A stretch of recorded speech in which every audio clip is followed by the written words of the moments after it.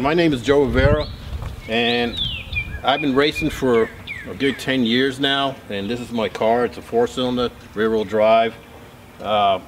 Pretty noticeable at the track. Not too many 4-cylinders doing what I'm doing. Best time in it right now is about a 598 mile. Ran 950s in the quarter.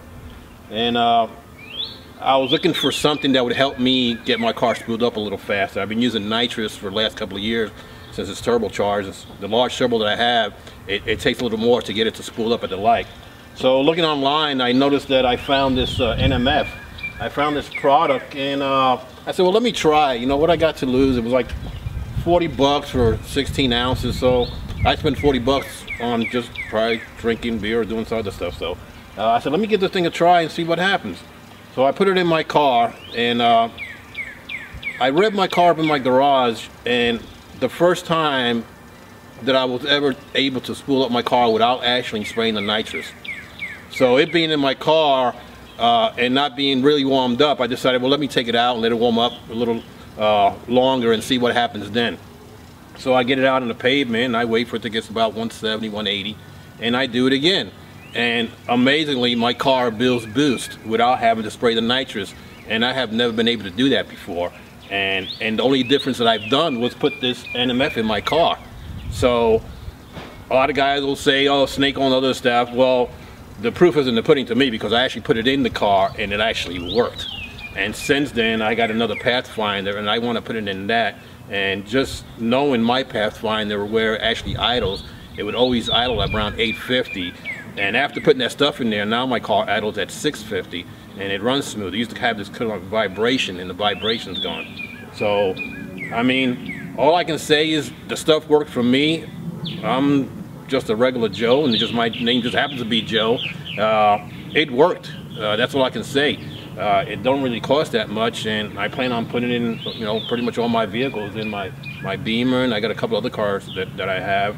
And not only did I put it in my motors, in my transmission, in my water, in my power steering, in my rear end, and my car's been running great.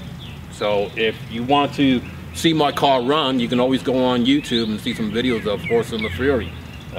And that's me. That's what I do. And I just do stuff out of my garage. I'm not no well-known racer, but I'm just a regular guy that likes to race his car on the weekend. So if you're looking for an extra additive for your car and an extra power booster, this has been working for me.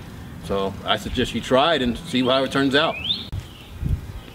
Okay, well, this is my 4-cylinder, and as I been building, I was looking for a name for it, and the name that I came up with is 4-cylinder Fury. So basically, it is a 4-cylinder, and I called it Fury because it seems like it's always mad all the time when it gets to the track. The guys say when it leaves, it's pretty violent coming out of the hole. So my best 60-foot so far has been a 131, and it is a 4-banger rear-wheel drive.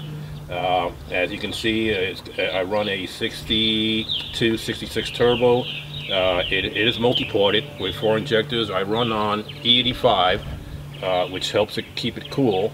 And like I said, I do put that NMF in my water, also helps to keep it cool in the oil and the transmission.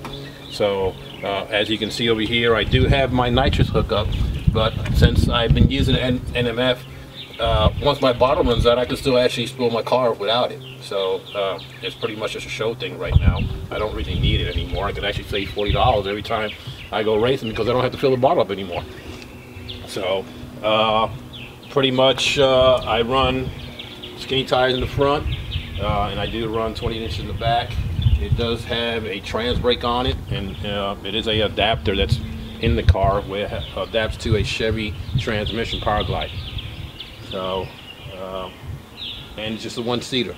One day I'll put another seat in there, so probably some people get an excitement of what it feels like to get in a 5-second car.